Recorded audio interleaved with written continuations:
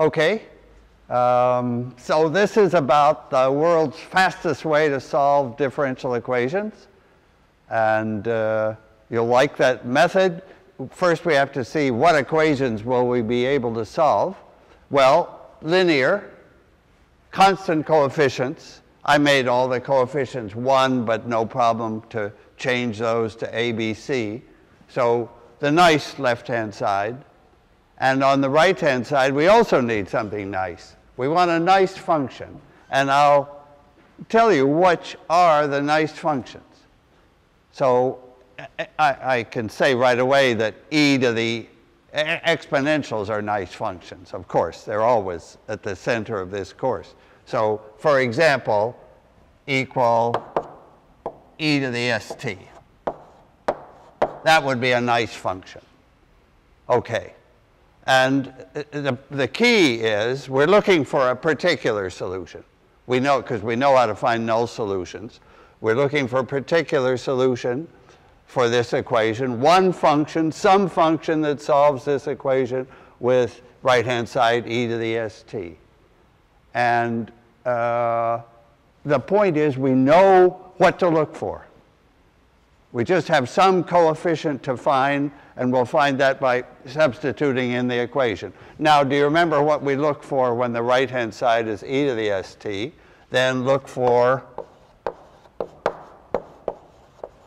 y equals some constant times e to the st, right? When f of t, maybe I'll put the equal sign down there. If f of t is e to the st, then I just look for a multiple of it. That's one coefficient to be determined by substitute this into the equation. Do you remember the results? So this is our best example. When I put this in the equation, I'll get the derivative brings an s, second derivative brings another s, so I get s squared and an s and a 1 times y e to the st is equal to e to the st. We've done that before. Here we see it as a case with undetermined coefficient y, but by plugging it in, I've discovered that y is 1 over that. So that's a nice function then. E to the st is a nice function. What are the other nice functions? So now let me move to the other board, next board, and ask what other right-hand sides could we solve? So I'll keep this left-hand side equal to, so e to the st was 1. What about t? What about t? A polynomial. Well, that only has one term. But so what would be a particular solution to that equation? Try, so I really have to say, what is the try y particular equals. Now, if I see a t there, then I'm going to look for a t in y. And I'll also look for a constant. So a plus bt would be the correct form to look for. Let me just show you how that works. So this now has two undetermined coefficients, and we determine them by putting that into the equation and making it right. So try yp as a plus bt in this equation. Okay, the second derivative of a plus bt is 0. The first derivative of that is b, so I get a b from that. And y itself is a plus bt, and that's supposed to give t. You see, I plugged it in, I got to this equation. Now I can determine a and b, because this by matching t. So that b has to be 1. We get b equal to 1, so that t equals t. But if b is 1, I need a to be minus 1 to cancel that. So a is minus 1. And my answer is minus 1 plus 1t. t minus 1. And if I put that into the equation, it'll be correct. So I have found a particular solution, and that's my goal because I know how to find null solutions, and then together, that's the complete solution. So we've learned what to try with polynomials. With a power of t, we want to include that power and all lower powers, all the way down through the constants. Okay. With exponentials, we just have to include the exponential. What next? How about sine t or cosine t? Say sine t. All right, so that case works. Now we want to try y double prime plus y prime plus y equals, say, sine t. Okay, what form do we assume for that? Well, I can tell you quickly. We have to assume, we assume a sine t in it, and we also need to assume a cosine t. The rule is that what the things we try, so I'll try y particular is what we're always finding, some c1 cos t and some c2 sine of t. That will do it. In fact, if I plug that in, I match the two sides, I determine C1 and C2, I'm golden. Let me just comment on that rather than doing out every step. Again, the steps are just substitute that in and make the equation correct by choosing a good C1 and C2. I'll just notice that you remember from Euler's great formula that the cosine is a combination of e to the it and e to the minus it. So in a way, we're really using the original example. We're using this example, e to the st, with two s's, e to the it and e to the minus it. So we have two exponentials in a cosine. So I'm not surprised that there are two constants to find. Yeah. And now, finally, I have to say, is this the end of nice functions? So nice functions include exponentials, polynomials. These are really exponentials, complex exponentials. And no, there's one more possibility that we can deal with in this simple way. And that possibility is a product of, so now I'll show you what to do. If it was t times sine t. Suppose we have the right-hand side, the f of t, the forcing term, is t times sine t. What is the form to assume? That's really all you have to know is what form to assume.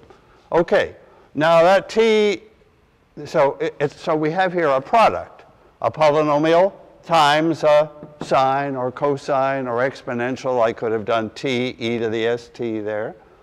So but what do I have to do when the t shows up there? Then I have to try something more with a t in there. So now I have a product of polynomial times sine, cosine, or exponential. So what I try is a t plus, or rather a plus bt. I try a product times cos t and c plus dt times sine t. That's about as bad a case as we're going to see, but it's still quite pleasant. So what do I see there? Because of the t here, I needed to assume polynomials up to that same degree 1, so a plus bt. I had to do that, just the way I did up there when there was a t. But now it multiplies sine t, so I have to allow sine t and also cosine t. the pattern is really, we've sort of completed the list of nice functions. Exponentials, polynomials, and polynomial times exponential. That's really what a nice function is. A polynomial times an exponential, or we could have a sum of those guys. We could have 2 or 3 polynomial times exponential, like there, and another one, and that's still a nice function. And what's the real key to nice functions? The key point is, why is this such a good bunch of functions? Because if I take its derivative, I get a function of the same form. If I take the derivative of that right-hand side and I use the product rule, you see I'll get this times the derivative of that, so I'll have something looking with a sign in there, and I get this times the derivative of that, which is just a b. So again, it fits the same form, polynomial times cosine, polynomial times sine. So here I have a case where I have actually 4 coefficients, but they'll all fall out when you plug that into the equation. You just match terms and you're golden. So it really is a straightforward method, straightforward. And so the key about nice functions is, and they're nice for Laplace transforms, they're nice at every step. It's the same good functions that we keep discovering as our best examples. The key about nice functions is that that's a form of a nice function because its derivative has the same form. The derivative of that function fits that pattern again. And then the second derivative fits. All the derivatives fit. So when we put them in the equation, everything fits. And always in the last minute of a lecture, there's a special case. There's a special case. And let's remember what that is. So special case when we have to change the form. And why would we have to do that? Let me do y double prime minus y, say, is e to the t. What is special about that? What's special is that this right-hand side, this f function, solves the equation. If I try e to the t, it will fail. Try y equals some y e to the t. Do you see how that's going to fail? If I put that into the equation, the second derivative will cancel the y, and I'll have 0 on the left side. Failure. Because that's the case called resonance. This is a case of resonance, when the form of the right-hand side is a null solution at the same time. It can't be a particular solution. It won't work because it's also a null solution.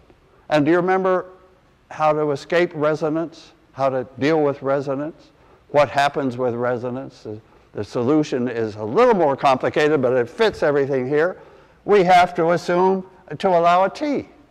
We have to allow a t. So instead of this multiple of e, and in this thing, we have to allow. So I'm going to assume I have to have, I need a t in there. Oh, no, actually, I don't know. I just need a t.